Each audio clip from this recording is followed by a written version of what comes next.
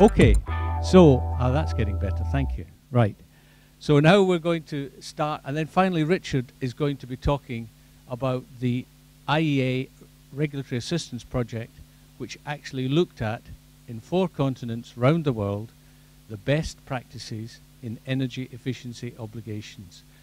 If you've got them, how to make sure they deliver as much as is realistically possible. So that's the 3 speakers we've got, but we want to devote a lot of time to your questions and answers at the end of the 3 talks. But we're going to start with Niels Borg, and I'm lucky because he doesn't need any introduction. You all knew who he is, and he's been actively involved in the Energy Efficiency Watch project, and he's going to tell us all about it. Thank you, Niels. Thank you, Ian. Well, I don't know how many of you who know the Energy Efficiency Watch project. It's an IE-funded project together with it's coordinated by Euphorus, which is a originally renewables organization in Brussels that works with parliamentarians around Europe, including the MEPs. There's Ecofys, Wuppertal Institute, the Upper Austria Energy Agency, eceee, Energy Cities, and FEDAREN are working together in this project. And then we have industry partners that we consult with, but they're not part of the project. And we've been doing this. It's the 2nd round of this project, and it was started. Yeah, It was started as a way to facilitate implementation of the Energy Services Directive. Our first round of the Energy Efficiency Watch looked at the first NEEPs that came in and evaluated them, and it was a bit of a row with the desk officers in the Commission about were we doing an evaluation of the NEEPs, or were we just doing a screening, or what were we doing? But it came up that we actually did a screening the 2nd time, because the Commission was evaluating them down at JRC anyway, so maybe it's a matter of words. And part of this project is to be a kind of reality check. What is actually happening out on the ground, out in the member countries, as opposed to what the NEEPs are saying, because that, it may not actually be a true reflection of reality, what's in a NEEP. It's a plan, and this is more how a number of experts looked upon this. So the project has been looking both into the NEEPs, and we have done, it's Wuppertal and Ecofys have done a screening of these of the 27 NEEPs, and they're all then as a country report for each of the member state together, also taking in from the survey. And an important thing of the project is to disseminate the results, which we are doing right now. So I will focus on the survey and not the screening and not the reports, because the screening looked more into the NEEPs, but the survey has some very interesting kind of things to take out, especially when we deal with energy efficiency obligation and the energy efficiency directive. So for you who were here 2 years ago may remember that we launched an online survey that we had been going all through 2011 and early 2012. And we had about, well, more than 700 respondents to that one. And what we have been looking into is actually the progress of energy efficiency, how experts around member states look upon that since the first NEEPs. So they don't say much about what's happened the last 2 years. So it's what happened up till about 2011.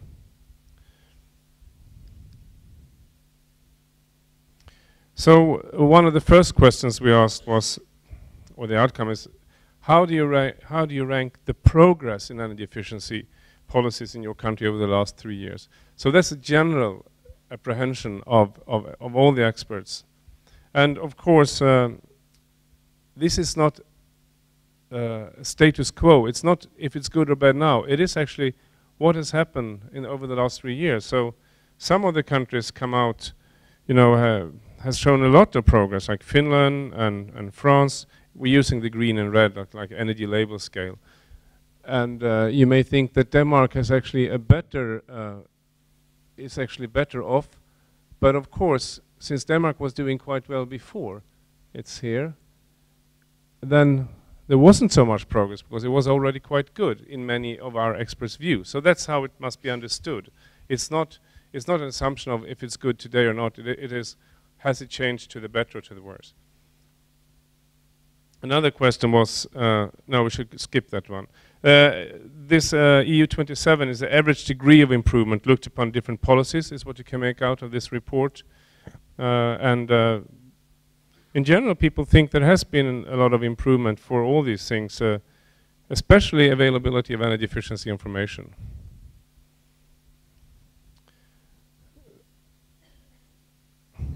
Oh, here. And then it looks upon the effectiveness of policy instruments. And now we're coming closer to the purpose of today's session.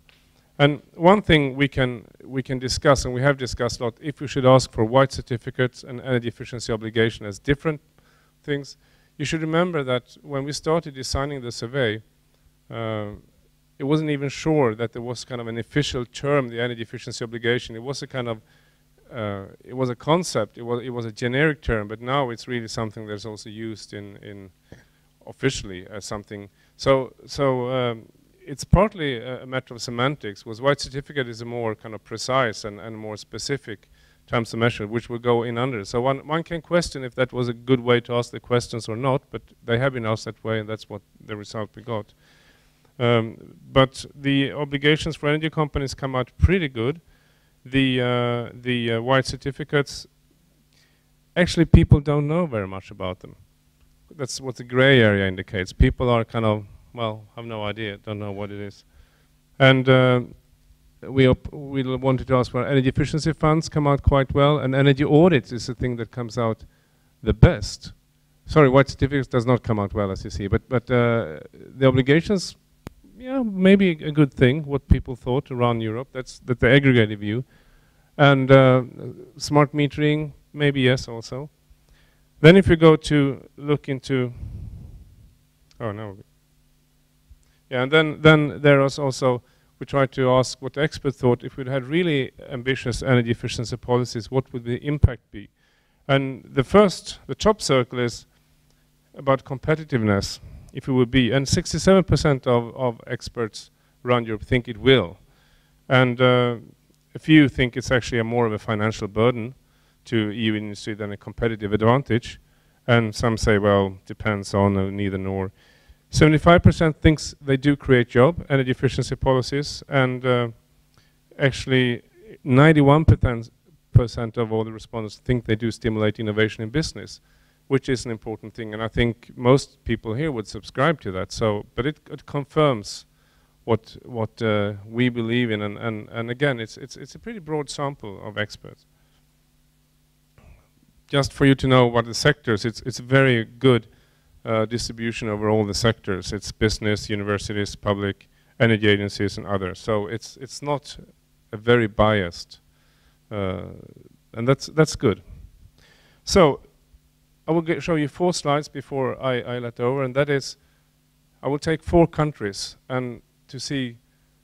I have chosen 2 with some sort of obligation or white certificate type, and I've taken 2 that do not apply this, and see what people thought about the effectiveness of different policy instruments for their own country.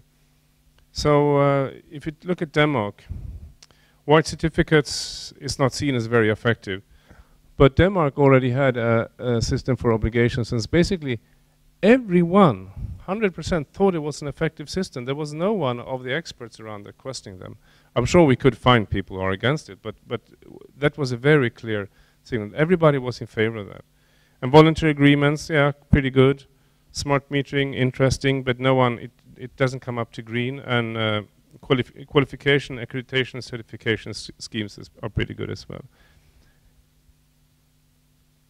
Germany, what did we miss one here? No, it's some delay. So France, which I would say at that time had something which is kind of a white certificate scheme. Very few people knew about it. I mean, having it in your own country and experts, but 40% of experts did not know about, had no opinion or didn't know. And actually more people thought obligations would be efficient than white certificates. voluntary agreements, etc. Also, but for these two, you can see for France, it's generally reasonably positive, but nothing close to what people think about the Danish system, about their own system in Denmark. In Germany, you can see that white certificates has a very low rating, and also, of course, it's again, people did not really know much about it. And obligations is also a bit hesitant. You know, it's partly effective, but there's no kind of hallelujah for obligations in Germany when we ask our experts here. And these are, a lot of them are energy efficiency experts, so that should also be known. It's not just as kind of a statistical sample of decision makers surrounding the economy. Sweden is also a country which has been vehemently opposed to anything looking like energy efficiency obligations, and as you can see, even though we have a green certificate trading scheme in Sweden for renewables, white certificate does not fly there. And obligations is actually slightly pretty decent, but again, these are people that are interested in getting energy efficiency policies working mostly, so therefore it gets. So from this report you can find, it's a 150-page report. I think you will find it interesting unless you haven't started looking at it already, because it has a really interesting country snapshots, country by country, for a lot of policies. In addition to this, we did almost 100 in-depth interviews with experts. So we picked for each country one person from the government sector, one person from academia, and one person from business. Sometimes it didn't work out, but that's basically what we did. So we tried to get additional input, which was used in the survey report as well as in the national reports that Wuppertal and Ecofis did. So if you want to read more, sorry, I forgot this one. The achievement of the national energy savings target, and if people think they're on track or not. And in Denmark, very high. I mean, it's a big difference from everyone else, but as you can see, there is more red and orange than there is green, how experts looked upon this some years ago. So it's an interesting picture, and I think that was, we have got very interesting feedback from the report. A lot of people have thought it was interesting to see exactly that we had people assessing their own countries, and that was very interesting, and also interesting for policymakers and national governments. So if you want more information, this report and the national country reports are on the Energy Efficiency Watch website, which you will find there. So with this, I will hand over to Ian, and I hope you will go and find the report and you think it's interesting. Thank you, Ian. Thank you. Thanks, Neil. Final speaker is Richard Cowart. Richard was an energy regulator for Vermont in the northeast of the US, and he was an early promoter of energy efficiency obligations. He's continued to support those in a series of guises. It's extended to also renewables, and more recently, it's about how can we get energy efficiency to play more of a part in energy market reforms that are going on around the world. But today, he's going to talk about a study that RAP and the IEA did, so please welcome Richard Cowart.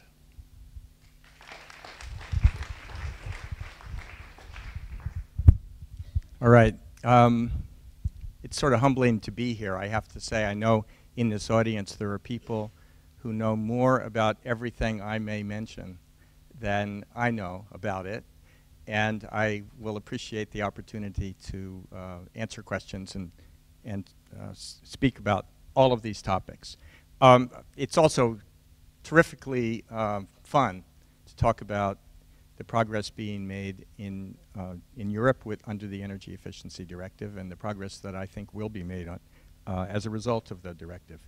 Some of you know about RAP. We are a global nonprofit, a team of experts that really focuses on assisting governments in addressing energy and environmental issues.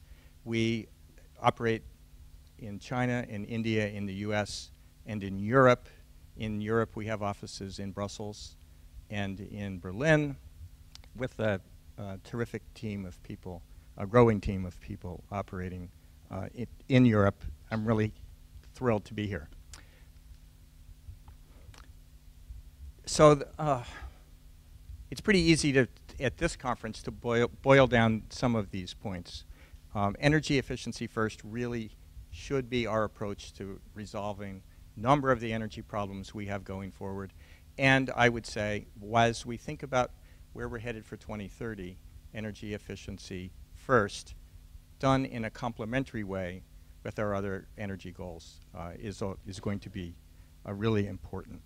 White certificates or energy efficiency obligations are powerful tools.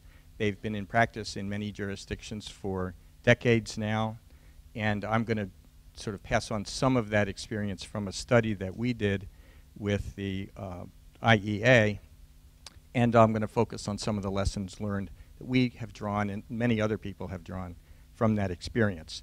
Let me just hold up the document.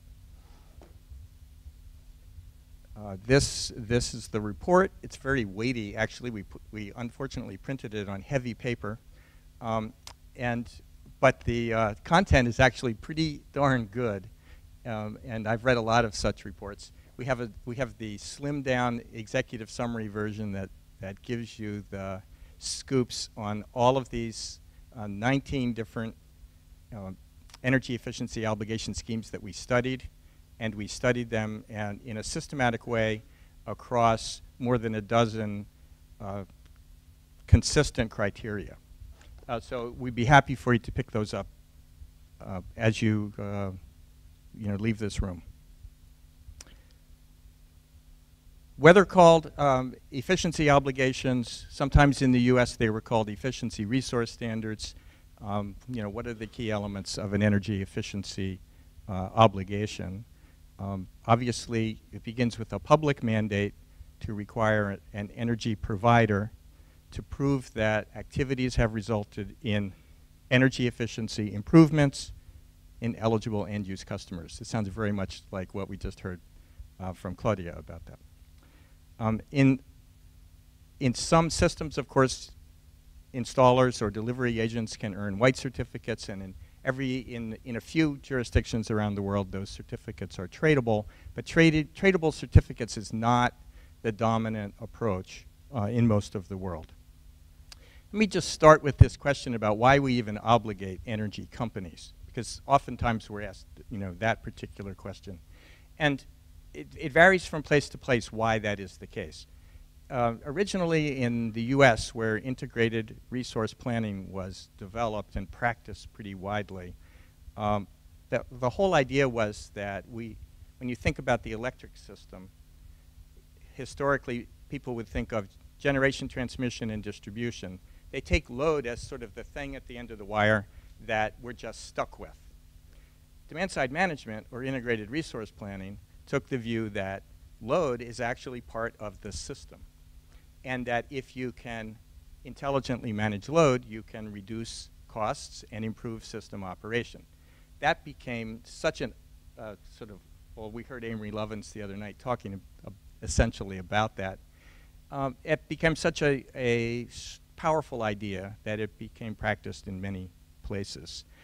A second argument often given is that it is energy providers who have the customer relationship.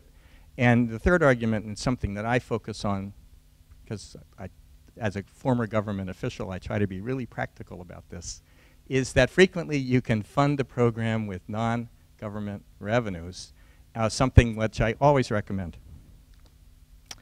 Okay, a global experience. What have we seen around the globe with respect to these obligations? As no one here needs me to tell you about the European experience, so I can pass quickly on that. I think this list is going to be a growing list. A lot of Europeans are unaware that there are 24 American states that have, for some time now, had energy efficiency resource standards in place, and there are decades and decades of experience with those programs. In Australia, the 3 largest states have them. In China, there's a big program now of energy efficiency implemented in part through utilities. Other jurisdictions around the world, including Brazil, Korea, and some of the Canadian provinces, have them as well. So here's a map of the US that gives you an idea of how widely spread the energy efficiency obligations are across the states. But altogether, the states that are covered by energy efficiency obligations account for, now I'd say, more than half of the load or the final sales in the United States. It's about half? Yeah, yeah.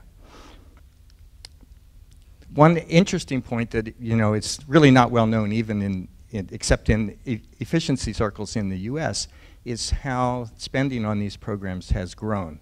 I think that many of us think of politics in the US as being so slow to get with it when it comes to the future of the planet.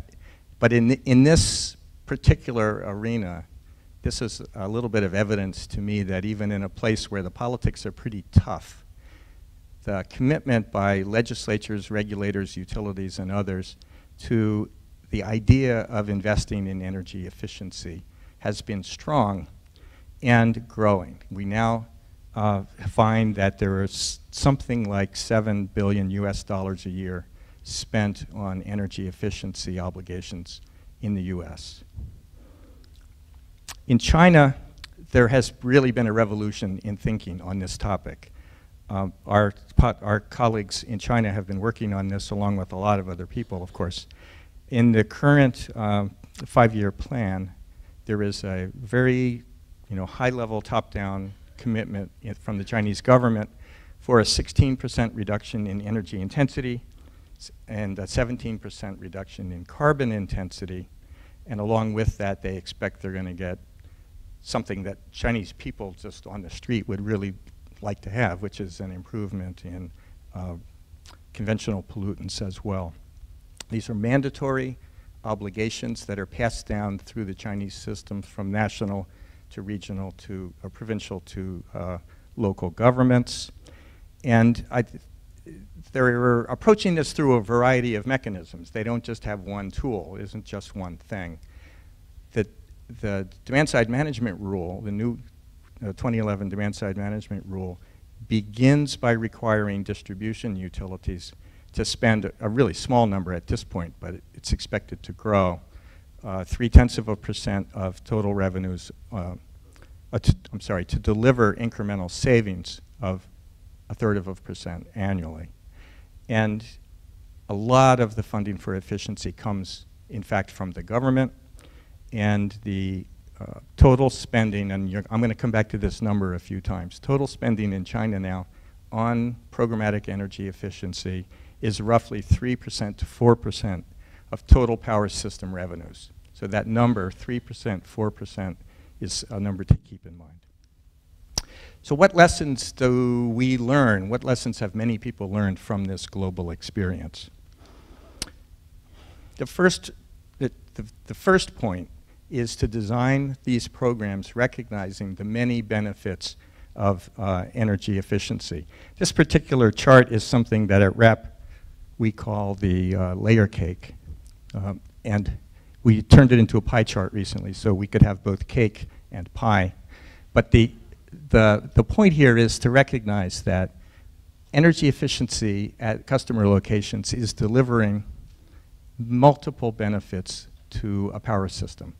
And that frequently when we do the cost-benefit analysis or we do the political debating on this point, we tend to overlook a number of these benefits, including things like avoided line losses, avoiding distribution capacity upgrades, and so forth. And in addition, of course, as many people in this room know, there are non-energy benefits like improvements in health that go along with investments in efficiency. So the first thing is design the EEO or the White Certificates program or the alternative program so that it embraces those benefits and tries to tap those values to pay for them. No surprise here, you know that energy efficiency obligations are cost effective, and people are sometimes surprised to hear how many studies there have been that looking hard at the question, are we really getting significant savings from our programs, and what are they worth? So just as a ballpark figure, even after these programs have been running for a couple of decades, we're saving electricity in the US for roughly 3 to 4 cents a kilowatt hour saved. In the EU, Ian Leese has a variety of really good numbers on this, that you can save gas for 25% of the cost of gas to the final consumer. And of course, you're saving on all of these other upstream benefits in the pipes and the wires and the generation. There's also something that is now, I think, starting to be understood a lot more. In liberalized electricity markets, where the clearing price in the power market is set by the last unit running, energy efficiency has the effect of lowering the bid stack. And when you lower the bid stack, you're actually lowering the clearing price for every consumer who's taking power in that market. And it turns out that when you actually examine what's going on, often enough, the merit order effect alone, lowering costs for everybody, is adequate to pay for the entire program. And that's discounting all of the other, it's without even looking at all of the other benefits that come from this. This is a good point to keep in mind as we are concerned about the impact of efficiency programs on general consumers who may be non-participants in the program itself. Third lesson is that energy savings grow over time. And this is now, I'm looking at the chart that we just saw from the Commission about the notion that over time these savings are going to stack up towards 2020. And this is a historic chart from Lawrence Berkeley Lab about the California experience in the late, from 1975 to 2000. And there really are I put this picture in for two reasons. Because it shows that over time, if you keep the programs going, they add more and more and more in terms of avoided load and avoided costs on the power system. At the end of this period, you're looking at 10,000 megawatts of load avoided by a combination of efficiency measures. 10,000 megawatts in California at that point was 25% of total load. And so at that point in time, energy efficiency was actually the largest single source of power on the California electric grid. And the next point, look at the combination of programs that stack up to reach that goal. It's not just the utility EEO, it's not just building codes, it's not just appliance standards, it's all of them. Another example of how the values of energy efficiency have been recognized now, in this case, in a competitive market. Less well-known example. This is a story about a debate that happened in North America, very similar to debates unfolding right now in Europe, about the need for capacity markets in liberalized power systems. There were proposals to create capacity markets in North America, and there are capacity markets in a lot of those liberalized markets now. Energy efficiency advocates came forward and said, well, if you need capacity, why not recognize the capacity benefits of efficiency and demand response? And if you're going to have a capacity market, allow those demand-side resources to bid head-to-head against supply. At first, the system operators had a hard time believing that this could really, be true. Could we really rely on efficiency and demand response in the same way we rely on power plants? And after some consideration, they agreed to experiment in doing it. And the experience starting in New England in 2007, energy efficiency and demand-side resources won 2/3 of the bids in the first opening market. They substantially lowered the clearing price. And in the PJM auction, which is the biggest wholesale power market in North America, and maybe except for China, it's the biggest in the world. In their first auction, the demand-side management bids were so successful in lowering the clearing price that I think they saved customers more than $1 billion just by showing up and diminishing the amount of money that had to be paid for generation side capacity. Next lesson, we have to design programs so they work for customers. And so if you look at the successful programs around the world, and this is, again, I should go quickly here because you all know this. The market barriers, don't go away. And they remain in liberalized markets, in vertically integrated markets, in mixed markets. Market barriers are still there. And if you want your program to work, it's got to work for customers. And here it's a bit of a confession for me, because as a regulator, I used to think that it was, I naturally tried to organize program design so that it worked for the utilities and the government. And it was only after doing it for a while that I realized that they weren't going to work at all unless they actually worked for customers. So I'm just going to skip through that. Who should be obligated? We are often asked this question: should it be the distribution company? Should it be the retailers? Should it be the government? And if you look around the world, the best programs, there is no single answer to this. It depends entirely on the local circumstances.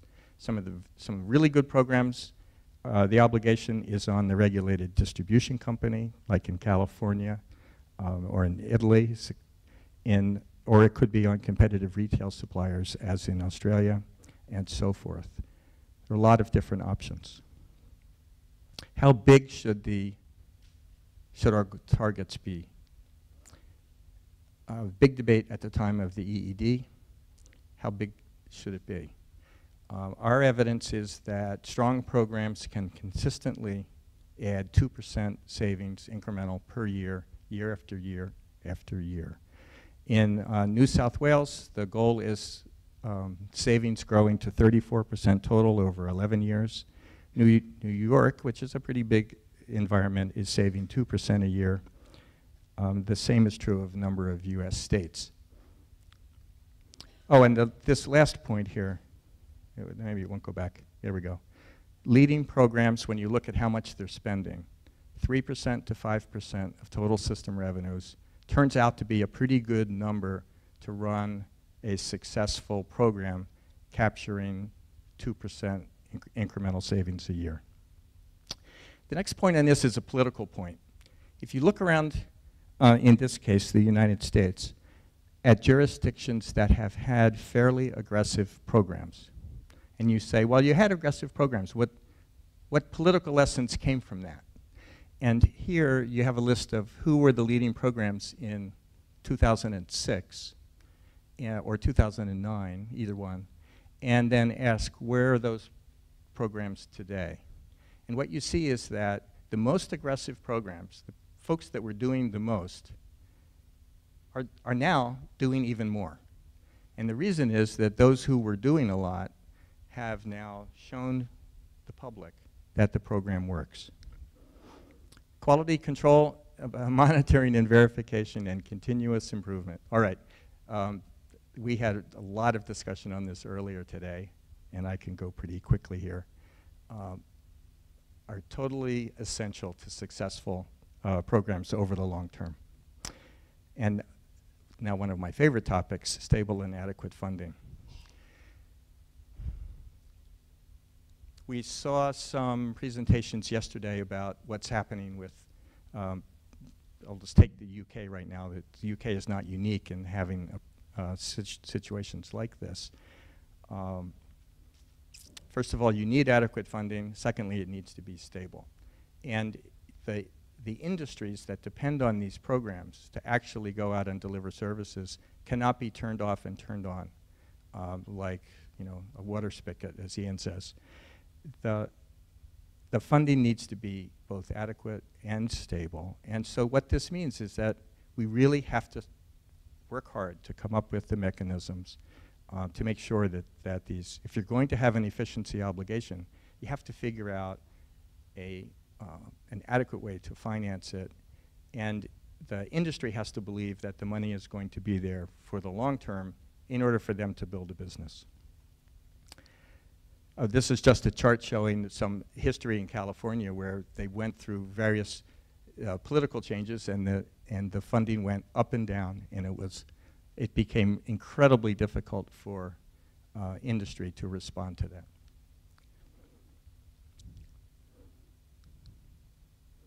I'm going to close by talking about the one source of revenue, which I believe is a very promising one, and particularly in Europe, and that is the use of carbon revenues to pay for energy efficiency programs.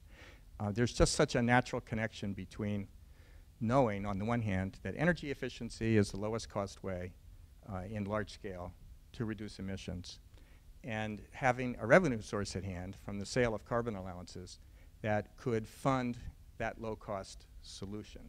That I can't help myself, but I have to, bring this topic up whenever I have the chance. I was in a session yesterday where Louise Sunderland was talking about this same topic.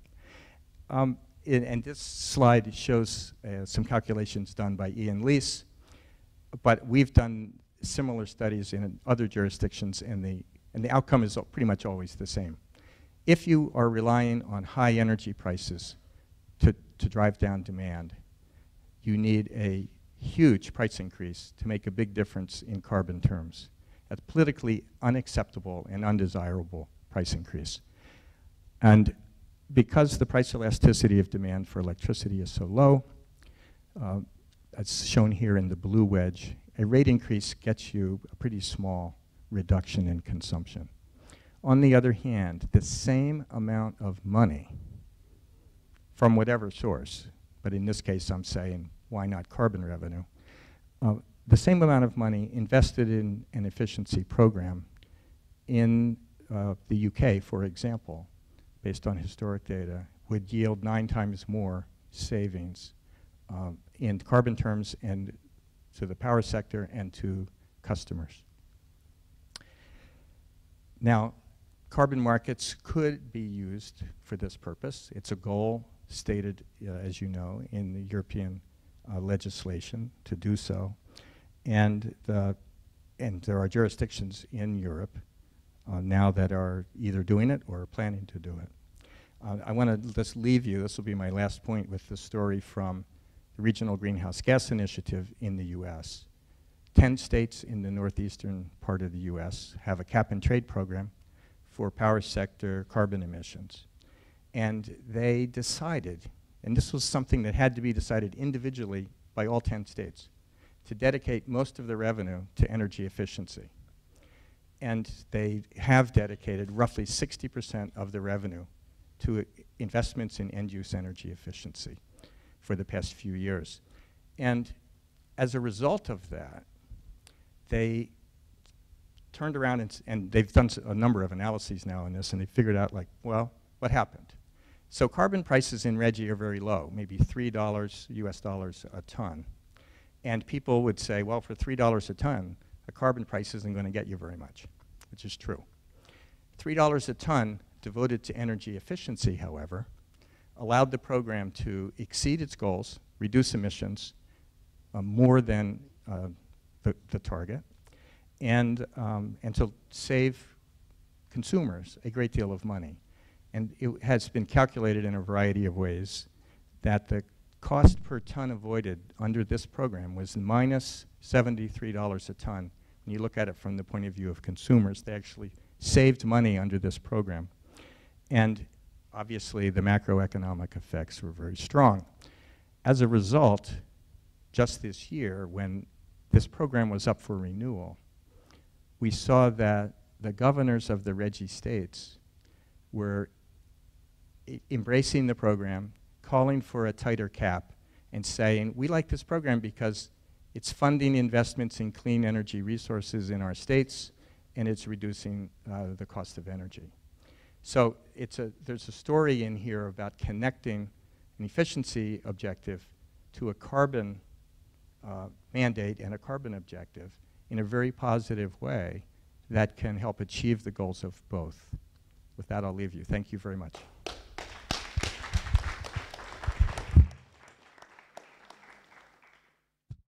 Right, so please try and keep your questions fairly short and your comments even shorter. And then we'll get as much as going. Jim Ski over there. He's from Sustainable Energy Authority Ireland.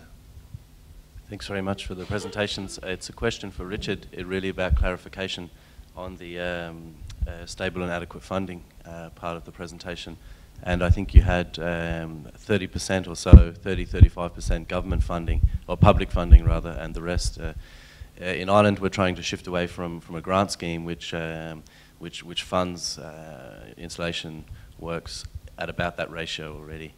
And I think the hope is that an obligation scheme would cost the government a lot less than that grant scheme. So I'm just clarifying, you saying there still needs to be 30% towards, for example, the cost of measures associated with an obligation scheme, or have I misinterpreted? I'm still saying that based on the program designs that we've seen that are effective, that are achieving something in the range of 1.5 or 2% a year in savings, you will need something in the range of 20 to 30% of the funding to come from some socialized source. Now, if you have an obligation, a typical obligation scheme, that source is the obligated party. So it's energy providers or distribution companies are rolling it into their cost of business. It doesn't have to be government money. But the positive side of this that I'd like to emphasize is that as a general matter, for every euro or dollar or what have you that gets spent on that side, you're leveraging 3 or 4 units of private investment, and the macroeconomic modeling always shows that the returns to the Treasury and the returns to the economy are even a multiple of that. So, yeah, one way or another, the expectation that it will just happen in the market has been proven by the fact that it doesn't happen in the market. Hope that helps in your continuing arguments. Yes, Erica at the back, please.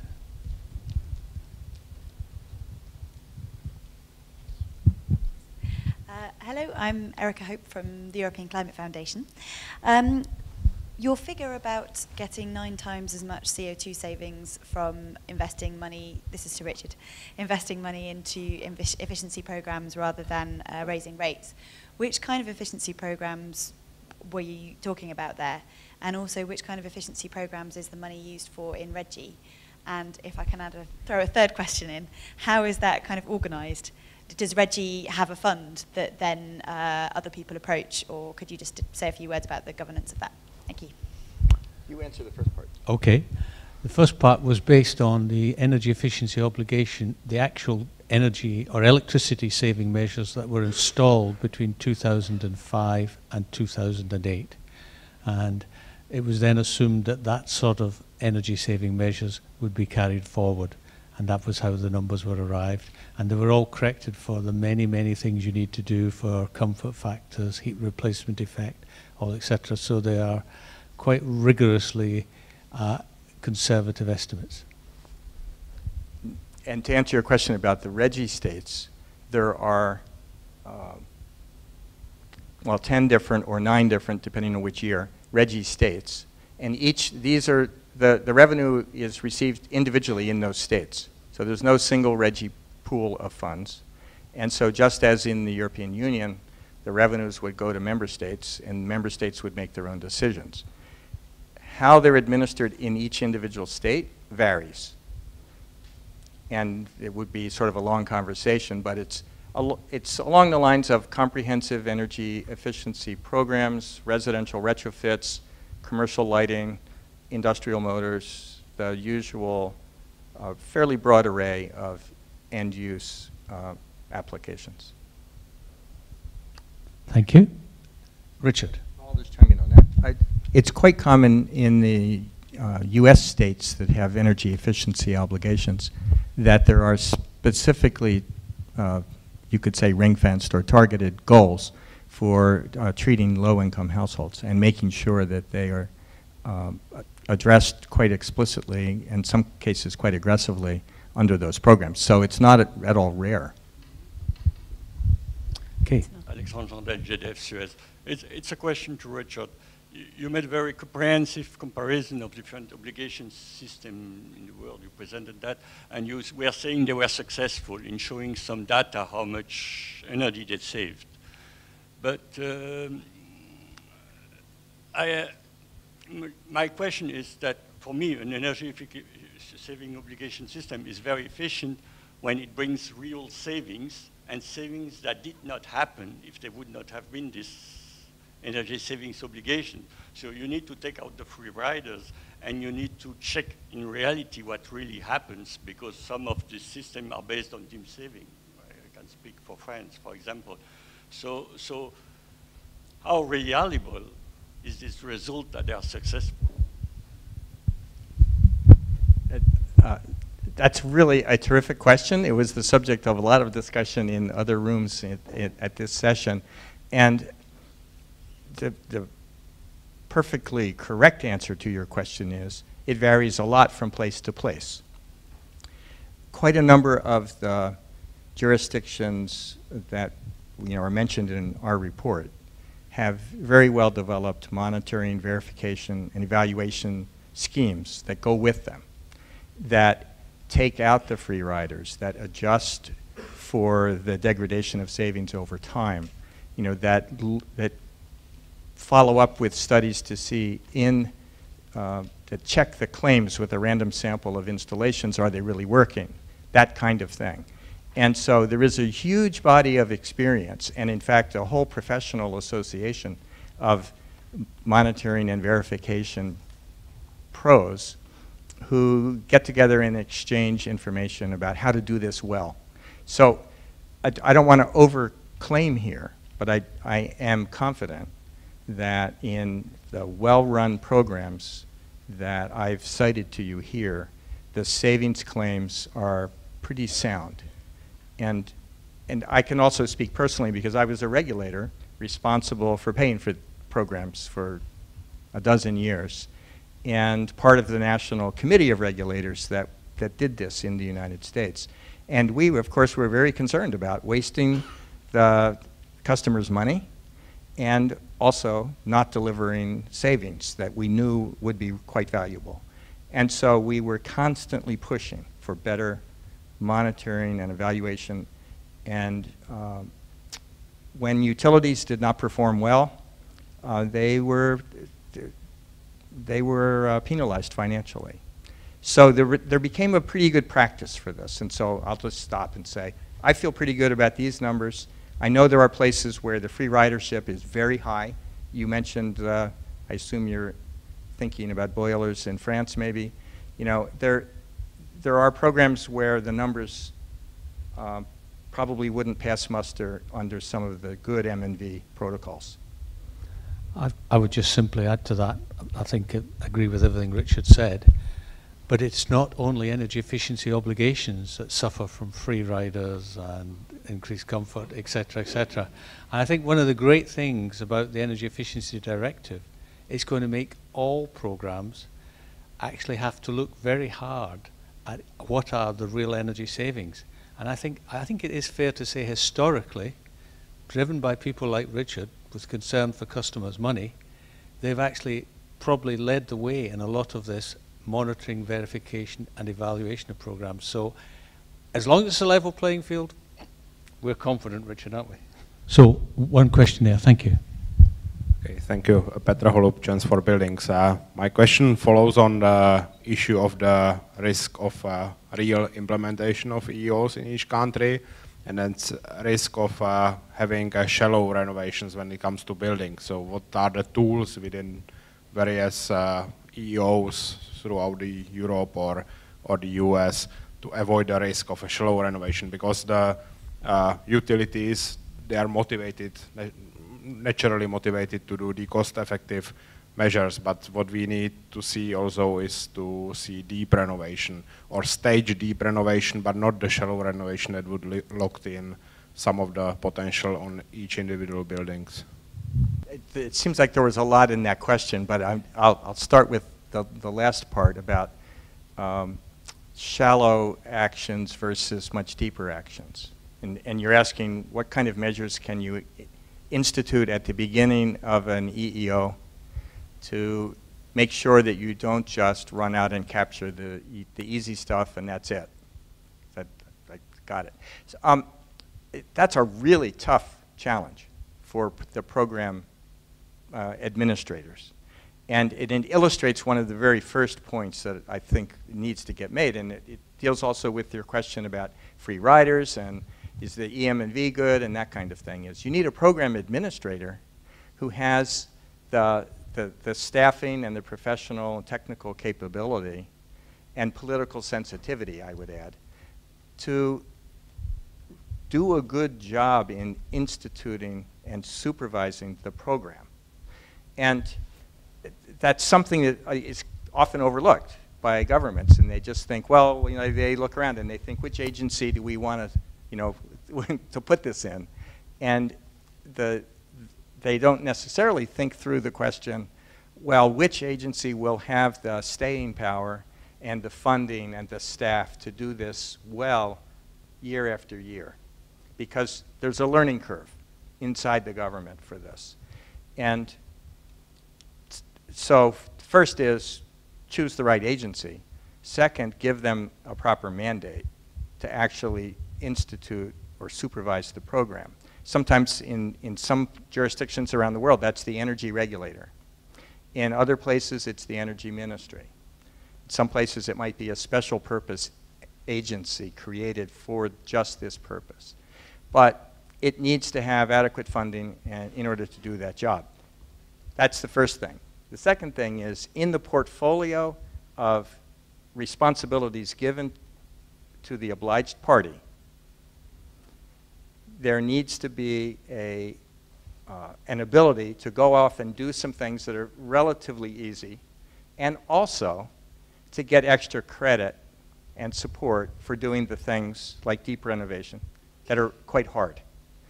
And there are a bunch of different ways to do that, by making more money available, by requiring that a certain percentage of the installations or a certain percentage of the savings have to come from deep actions, or in a white certificates program giving extra credit for deep renovations. You can think of a bunch of different ways to do it. But you're asking a really good question, and the answer is both to think it through and think what the performance incentive is to do well at that, but also to realize that you need a portfolio of actions that includes some relatively easy actions and some relatively hard actions. It's not, you don't want all cream skimming, and you don't want all, it's deep retrofits or nothing. The annual savings may be a bit lower for an object, but the total lifetime savings may end up much bigger anyway. So is that the normal practice in programs around the world, to look at the lifetime savings, and then you have to attribute a long lifetime, obviously, to a deep renovation than to a shallow measure? Well, as you know, in Europe, sometimes it's first-year savings that's counted. So sometimes, you know, they don't count lifetime. But many jurisdictions, and most of the jurisdictions in North America, count lifetime savings. Although, to be fair, it's sensible to discount, you know, really long-time future measures or the future savings when you're calculating. And at this point, I'm going to look at Chris Nemi because he knows this very well. How would you answer that question? I guess I'd say two things. One is that in North America, actually most of the savings targets are actually articulated as first-year savings. There is a concern around that is leading to it's leading to too much shorter-lived savings, and there's a lot of jurisdictions that are relooking at this question. In the Canadian province of Ontario, about 2 years ago, they abandoned first-year savings as their focus, and all of their targets now are expressed as lifetime savings. But the other thing I would say with respect to the deep retrofit question is that all of the leading jurisdictions that I'm familiar with in North America, when you talk about an obligation in an obligated, when you talk about an obligation, the first thing you think of is, well, how much energy savings do I need to produce? And they all have those targets, but every single one of them has multiple performance targets, and certain weight is assigned to each of those targets. The total amount of savings they generate tends to be the most important, the one with the greatest weight, but they often have additional targets around how many buildings that they get deep retrofits on. Did they succeed in increasing the market share for a particular product which has been having trouble gaining traction? So it all comes down to what the regulators or whoever's in charge of overseeing the obligated entity, what priorities they have in mind, and then making sure that they articulate those priorities in a comprehensive set of goals and targets and obligations that they then impose on that entity rather than just a single target. Thanks. Louise Sunderland from the UK. Can I pick up on one of the last points that Richard made, which was about the revenues from the carbon markets and the need to kind of stabilize the income to make sure that our programs don't stop and start, and obviously all the impacts that has on the supply chain. Aside from the UK carbon floor price, which is a mechanism that I can't really see that many other member states taking up at the moment, are there any other innovative finance mechanisms that you've sort of come across in your travels that you think might be suitable for topping up to a stable level initial funding that could wiggle about all over the place?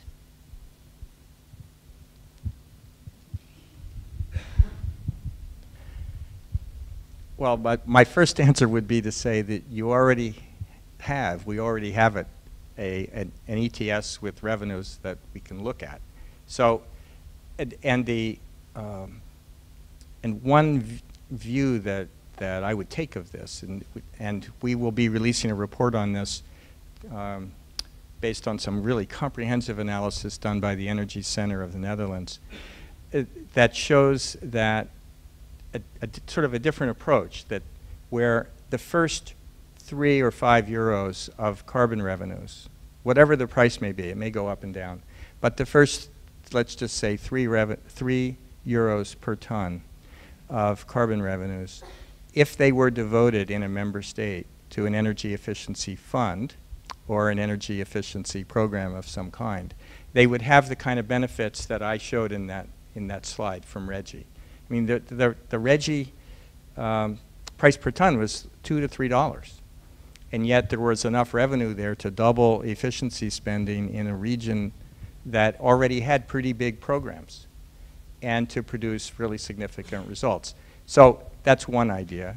There are any number of taxation ideas in Europe, of course. There are a lot of energy taxes already in Europe that a piece could be carved out of those taxes and dedicated to energy efficiency. Everybody is looking for ways to take what would amount to the smallest fraction of public money to leverage the biggest fraction of private capital to achieve efficiency investments. And so you have these good models. You have the KfW model, for example, and that is attempting to through a variety of means to leverage action quite significantly.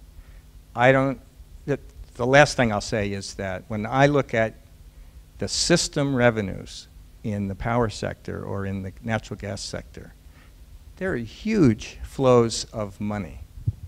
And I used to have the sense, as we ever discussed energy efficiency finance, I used to have the sense that when you think about all the money that's actually in the energy scene, there's an ocean of money.